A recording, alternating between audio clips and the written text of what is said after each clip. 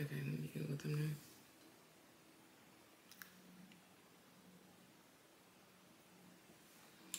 Hopefully those are good.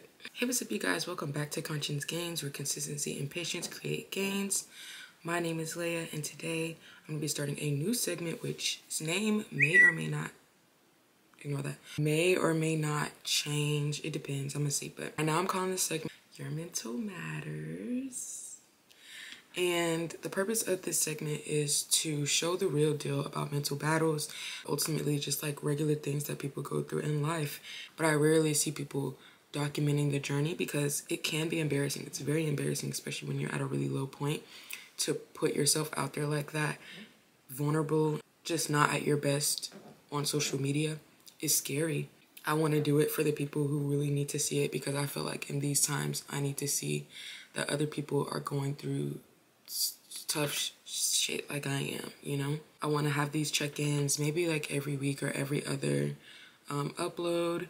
I'm going to try to have more of these Mental Matters videos out for you guys, your Mental Matters videos out, because it's also a big proponent of conscience gains, which is not just physical health, fitness, going to the gym. It's also mental health, what you do to restore yourself, what you do to de-stress, how you focus on positivity, how you attain your goals. All that stuff is part of conscience gains as well, and I don't want to lose sight of that. So first I want to talk about the past few months, how I've been, and ultimately these past few months, I would say since like mid-October of last year, kind of like end of October last year to today, has been hard. And for a plethora of reasons. The first couple months were hard for me because I was working all the time. I had 2 jobs. I worked 7 days a week, and it was really bogging down on me. Okay, at first when I got the 2 jobs, I didn't really know what I was trying to do. I just knew that I needed to work and to get money up for whatever I was trying to do. Then towards the end of the year, I figured out what I want to do. It was hard for me to find a balance with working 2 jobs and working towards my dreams and goals and stuff. So I realized one of these 2 jobs had to go. One of the jobs was significantly paying more, but required more of my time, and I was there for more often than my other job, which doesn't pay horribly, but you know, it wasn't as high as the other one, and I wasn't there as long. So after a discussion with God, I decided to drop the higher paying, more hours job. I'd saved up a good amount of money, what I felt like was a good enough money for me to survive for however long I needed to, and I still had this other job. So I felt as though it was a good time. God was giving me good signs. Like when I tried to quit the other one, or when I talked to God about quitting the other one, which obviously, you know, like you're gonna want to leave the one with less money, I felt like it was the complete wrong decision, like to leave that job. When I decided, okay, well, should I leave this other one? I got a lot of clarity. I got a lot of support, resonance from God telling me, yeah, this is the one that you should leave. So I left that job to pursue what I'm trying to pursue now, which is the new career path that I'm trying to get on. I had already started working towards this career path in late October. I got a certification in November, and I ended up quitting my job maybe 2 weeks after I got that certification, like still in the realm of going to building up this new job for my new career path. When I finally left the job, I was able to get through Christmas. I was able to, I'm not gonna lie, this is one of my best Christmases that I've had in my entire life. Why? Because I was able to give so much more than I have ever been able to give in any other Christmases. I got a few gifts here and there. I think I got a gift from my boyfriend. I got a gift from my sister. And I got a gift from my cousin, who sent a gift, like I just got it a couple weeks ago, I think. But I only got 3 gifts, but I didn't care because I was able to give 5 gifts. And I didn't really even have like any big things that I wanted for Christmas anyway. I was just so happy that I was able to make people smile, that I was able to give. And ultimately that was my gift for Christmas. It sounds cliche AF, but it ultimately made me super happy with Christmas. I was so happy. It felt good to be able to shop for other people, to be able to, okay, I know this is going to make this person happy, seeing their reactions. Like, it genuinely warmed my heart. That's really when I knew I had a passion for giving. Like, I love to give. I love to be able to show people the love and support that I can through giving, like whatever I can. I just love it. When January came, when the new year started, life started getting harder. My car stopped working. January 2nd is when I took it to go get looked at for repairs, and it just stopped working. I started getting hit with more bills than expected when I first quit my job. I had this to pay for and this to pay for and this to pay for. Along this journey of my opportunity, or of my career path, it didn't technically require money for certifications, but there were certifications that I wanted to get that I didn't really have the funds for because I had to pay for other things, like make sure other things were good. I had to get all new insurance, which ended up costing more than I was paying for last year. A lot of unexpected things happened to where it threw me completely, like completely off. It hit me like a truck, I would feel like, or that's what I keep saying, like these past few months hit me like a truck, because it's just been so much unexpected, unaccounted for instances that have happened when I thought it was the perfect time to quit my job. It's definitely been trying. It caused a lot of questioning on my part because I told myself that I needed to back myself into a corner. This corner right here, because it's a corner of a wall. I needed to back myself into a corner to genuinely achieve the dreams that I want. Knowing that if I was still at my other high-paying job, I probably wouldn't be as motivated to do what I'm doing now, which is continuing to push out YouTube content for you guys, continuing to acquire this new career path, continuing to do the things that I do. I would not have been in the same spot because I just know myself. Like, it's kind of hard to explain, because if I explain it, people would be like, oh, well, this and that. I know myself. Through this, like I said, it's just been a really, really tough time. It's been really, really tough, mainly because I've been focused on negatives. I've been focused on what's not going right, what's not getting here when I want it to be, what's not this and that. Whole time, y'all, I have been afloat. I haven't really hit completely horrible bottom. I'm still doing fine. God still has me in his hands. Everything is still working out. Yeah, things are not going exactly how I want to, or exactly how I envision them to go. And that's totally fine. I have to kind of accept that, which is another part of this speech. A big thing that came out of this, though, through this entire journey, is conscience gains. Honestly, y'all, I would not have been as pushed to create my business if I was not in this situation. Why? Because when I first started YouTube, I wasn't in it for giving back to others. I just wasn't in it for doing it for others. I was in YouTube for me because I always wanted to do YouTube, and I just was like, okay, I'm gonna get popular like how these other girls get popular, just putting their personality out there. Ultimately, I've been, in these past couple months as well, I've been learning a lot about business, about success, about ultimately just how you have to give to get. Ultimately, like that's all it is. You have to give something to get something. And I had to go through this because it changed my mindset about YouTube, about the kind of image that I want to put out there for myself, about the kind of videos and content that I'm putting out. Like, this stuff sticks. Like, everything on the internet, it sticks, which is one reason why I hadn't removed any of the old YouTube videos that I put out. Everything is still there because that was still me. I don't want to remove anything and then somebody find it thinking that they got something on me, but you really didn't, because I already kept it out there. Because I mean, it is what it is. Like, this was YouTube videos that I was comfortable putting out. Now that I've changed my platform and my image of what this what this YouTube channel purposes is, that doesn't take away from everything that I was doing at first. Like, if I feel like I need to remove the videos for whatever reason, maybe I will, maybe I won't. That'll be my decision. But as of right now, I would like to keep the videos that I have on my channel because I don't think that they're all bad. And I think it's also kind of beautiful that it shows that, like, you don't just start with something. Like, you go through different stages and different things that ultimately cause changes and transitions in your life. And it shouldn't be something that you're ashamed of, something that you're trying to hide, because at the end of the day, that was you. That was something that you was trying to work towards. So through that, my channel has grown significantly. So on August 4th, 2022, I uploaded my first YouTube video. June 25th, 2023 is when I first hit 100 subscribers.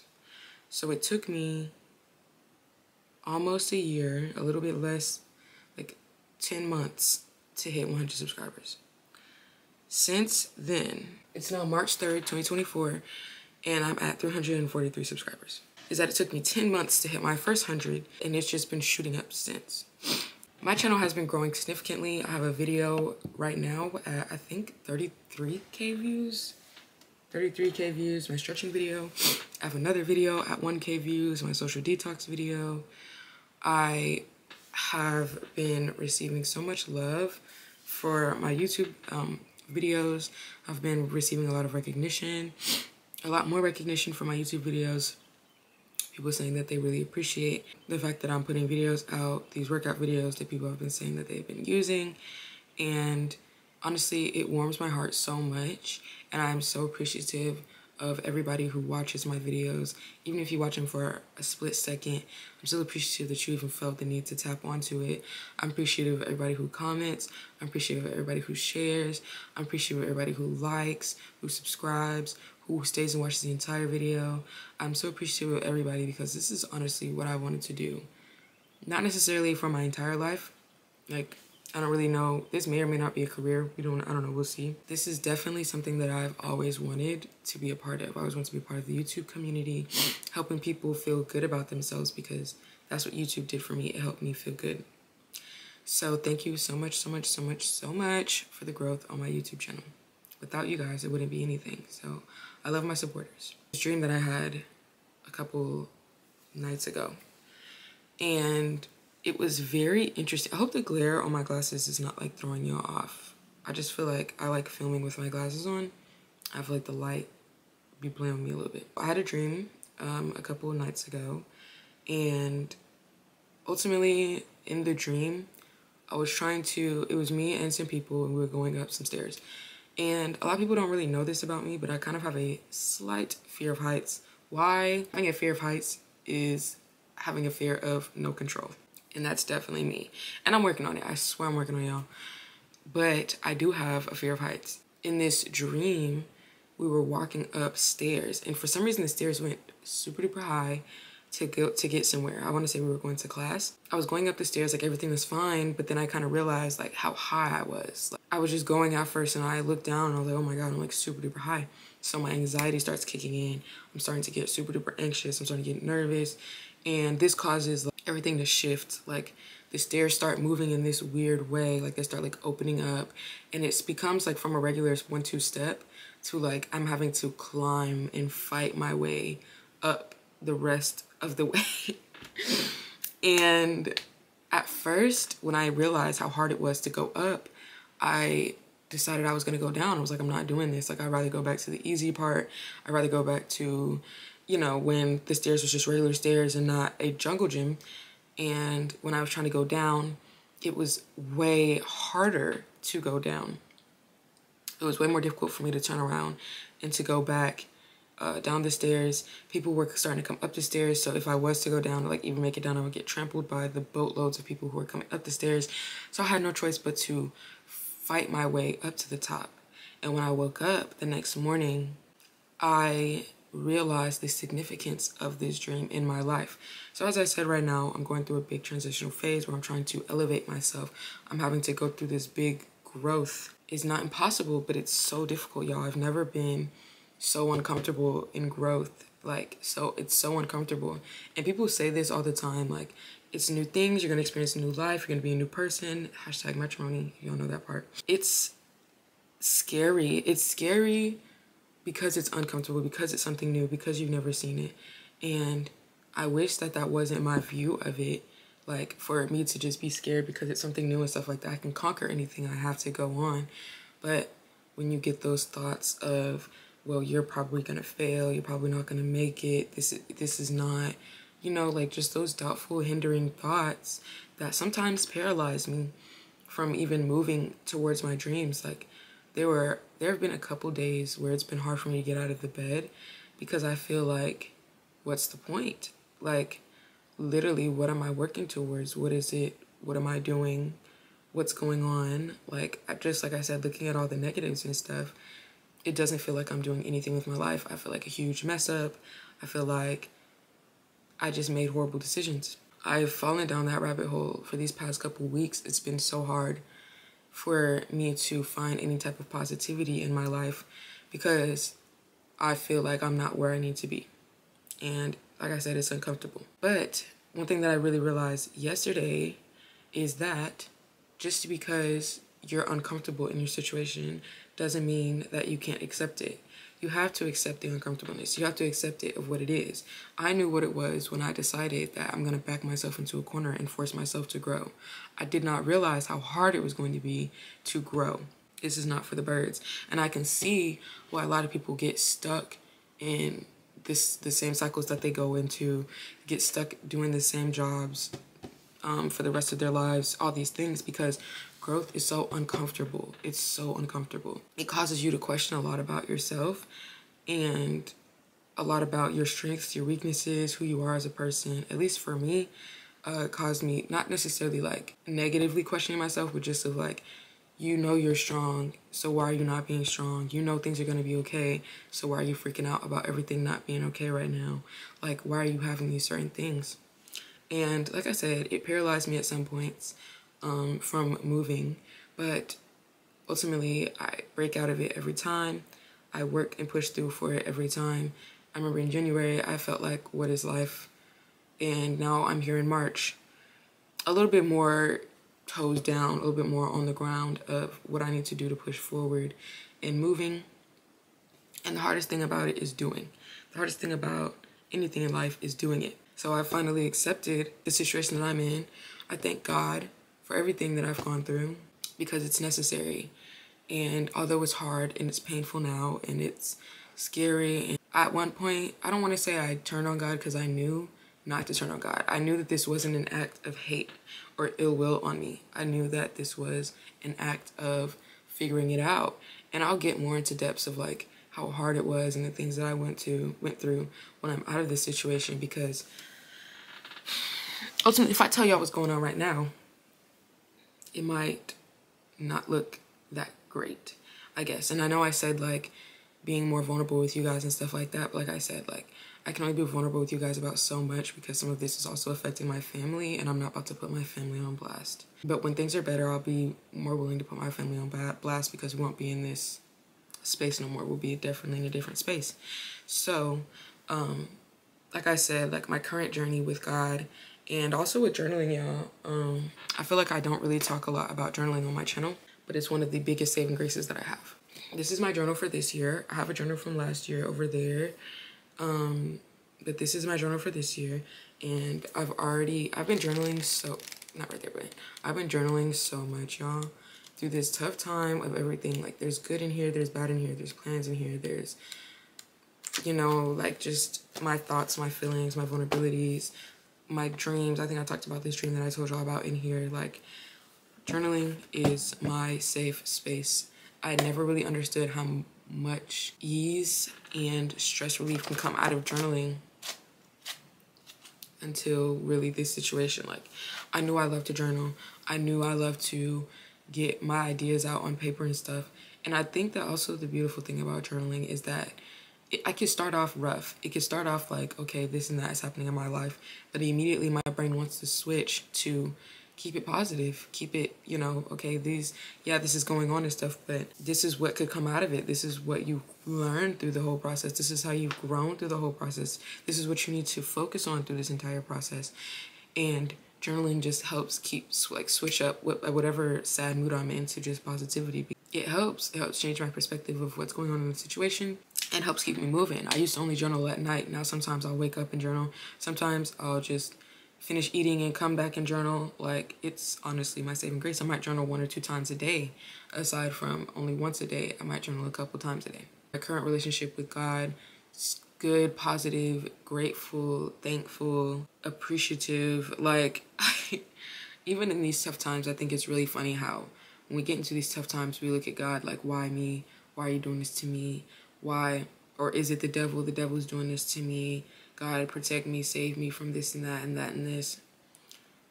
Ultimately, it's God putting these things on you. Like, Leah, let's see if you really about what you about. Like, let's see how strong your faith is with me and within yourself. And let's see how bad you really want it. I thank God for these tough times. Funny story, I have been applying to jobs and I think it's funny because, you know, God is a jokester. He's a funny man. I asked God for a miracle after I had applied to like so many different jobs and like just begging God to give me something. And I asked God for a miracle. And I got an email from the job that I really wanted. And I didn't get the job. Like literally probably 5 to 10 minutes after I asked God for a miracle, I get that email. And I cried. I didn't cry hard, but tears fell because I was like, damn, like this is not what I was expecting. And it's so funny how you always get what you don't expect, whether it's good or bad. You're always getting what you don't expect. And if you're expecting it, sometimes you might not get it because you're expecting it. I feel like God likes to surprise. I love surprises, but it's like some of these surprises be a little like, okay, chill on me, please. Please give me mercy. But no, my current journey with God, I'm still faithful to him, I'm still relying on him. There was a time where a couple days ago it was kind of hard for me to keep my faith because it kind of just felt like, what the fuck? Like, what, why? Like, you know, like, why is this so hard, you know? To transition out of that, how I stay going. I stay going ultimately through God and journaling. I stay talking to God. I stay thanking God for every little minor blessing that I get, whether if it's somebody taking me to work, whether if it's eating, whether if it's, you know, having the little bit of money that I have in my account, whether it's literally anything, y'all. I thank God for it all. I've never been more appreciative of the little things until now, and I really do hope that I can stay appreciative of the little things when I start getting the things that I'm supposed to get. Like, I don't want to forget this time and all these lessons that I've learned in this instance for when I do reach the part that I'm trying to reach and get into the career path that I'm trying to get into. I don't want to forget this time that I'm going through right now because it's so important in my life story, and I will be speaking about it when I get to a specific point in my life. Another way that I stay going, like I said, is attempting positivity, and I'm always grateful. But attempting positivity can be really, really difficult because the negatives are so easy to see. It's so easy to see what's not right and what's not going on. But I also want it to be easy to see of what is right. Like, I'm trying to condition my mind to focus on what is going well, what is not as bad as I'm trying to make it seem, you know, like just being appreciative. Like, for instance, the fact that I don't have my car, like, I feel like I'm very positive with it right now. I know that something will soon come. The only thing that I'm really, like, that's killing me is I just don't have as much money as I did. That's just the hardest thing for me right now because, like I said, I like to give. I like to do things. And even though there's other ways of giving outside of money, which I think might be another lesson that God's trying to teach me, is that you can give even when you don't have any money. You can still give love, give hope, give positivity to people around you. Remembering my reasons is another way that I stay on top of myself, like how I keep going. Remembering my reasons as to why I'm in these situations. You're in a situation to grow, you're in a situation to learn, you did it to yourself. That God got you. Like, don't, every little situation that you've been in that seemed like what the F is honestly just testing you to see exactly like how real you are about what you're trying to do. Like, ultimately, are you really just trying to do what you're trying to do, or are you just saying it because it looks good with somebody else? Like, I think my career path that I'm really trying to get into is something that I definitely want to do because I have a plan, and I have a plan as to how things are going to go, the things I have to do, and the steps that I have to take in order to get where I'm trying to go for my entire life, so I can be set for life and not have to be in these situations again. So, and a big part of my life is having these super supportive group of people around me. Oh my God. I honestly, like, kind of throws me back to when I lost my mom. Not to get sad, but I can feel my eyes watering. Big group of supportive people, man. Like, if I could shout some of them out, like my boyfriend, super duper supportive. Like, super duper understanding, super duper loving, even though I'm going through these tough times. Like, he doesn't look down on me in any type of way, even though I be looking down on me sometimes. Like, why are you even still around me? Like, I'm not even on my ish like I need to be, even though I'm still working towards my ish. I just don't feel like the full me. He doesn't care. He still speaks positivity into me. He still speaks support into me. My friends, Gabby, has been a super duper great help and support in my life, especially in these tough times. Deja has definitely helped me so much. Like, we are just starting to get close for real, and I'm so appreciative of her because she spoke so many different viewpoints into my life that I didn't even really see. My brother and my sister, they're really trying their hardest to keep me going.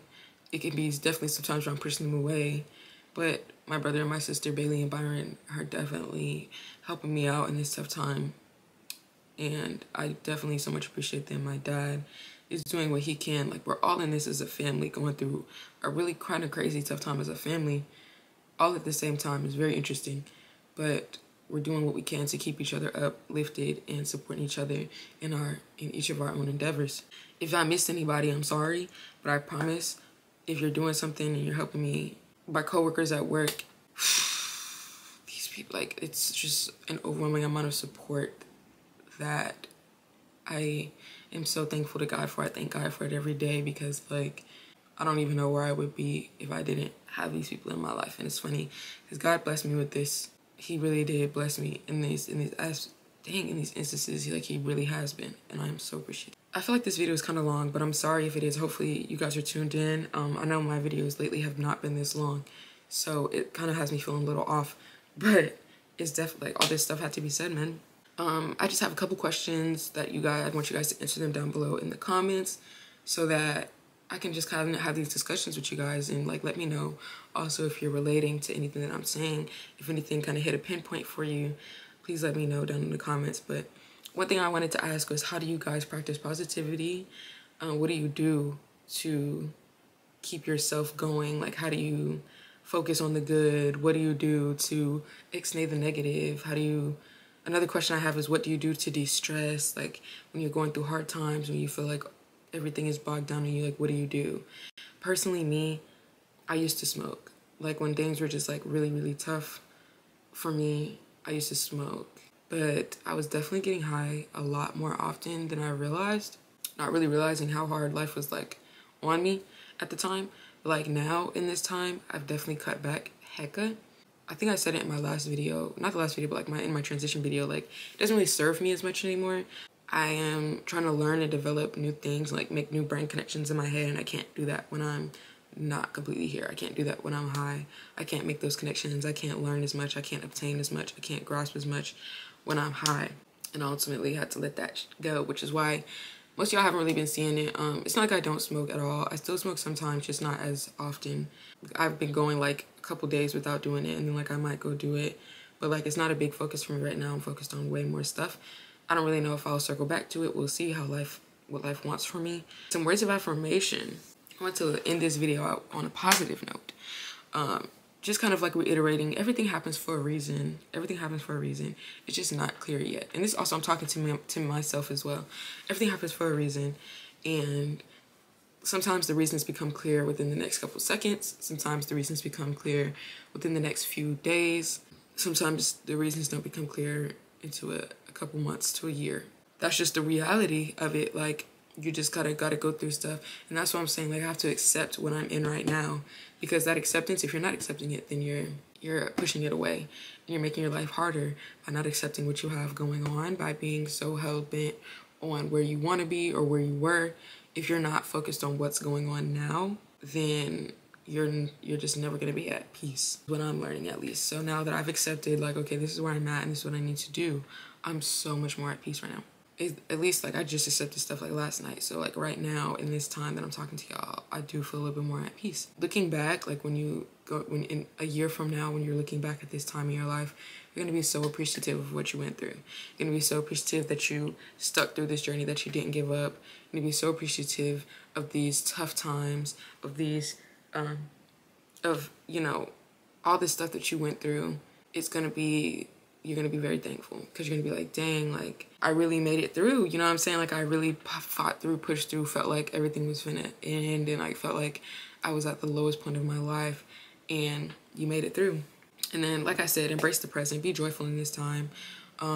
Be joyful in the fact that you still have things going. Like there are things going. If you're working towards something, you're still working. Even if it's not like you're getting paid right now, you're working and the pay is coming. The pay you get, you're getting paid in knowledge and lessons and in experience and in skills that you needed to be paid these big bucks that you're going for. Definitely be joyful in this time and just keep going. Like a lot of people say don't quit. I've put myself in a position where I can't quit. Like it's just not an option. I'd quit so that I couldn't quit this. I quit my other job so I couldn't quit this. Like I just knew I just needed to be backed into a corner. I keep telling myself I just need to back myself into a corner to survive. It's either survive, what is it? Fight or flight. And I'm a fighter. I'm a fighter. You're a fighter. You're not a flighter. You're a fighter. Stay down in whatever you're doing and just kind of get lost in the journey. Like that's what I did when I was on my weight loss journey. I didn't do it for the results. I knew it was going to take time, but I just did it because I just wanted to be a part of the journey. I'm doing YouTube. I didn't really focus on the results. I knew it was going to take time, so that's when I did it. With what I'm doing now, I didn't really have the same approach. I probably should have, but it's fine because I'm here now. And just stay down, man. Don't quit. Don't give up. What you're working for, if it's really what you want, it's going to come. If it's really what you want, it's going to come. You just have to give it some time. You just have to have patience and consistency to create those gains. Hope you guys really enjoyed this. Thank you guys so much for sticking through. If you watched all the way to the video, to the end of the video, like I said, I'd love to see your responses to the questions down below. Let me know how you felt about your mental matters, about this little segment. Let me know if you guys want to see more videos like this, because I really missed having sit down videos with you guys. So like I said, thank you guys so much for all the support, all the love, all this, everything, y'all, just everything. I'm just so appreciative, and I'll see you guys in the next one. Bye, y'all.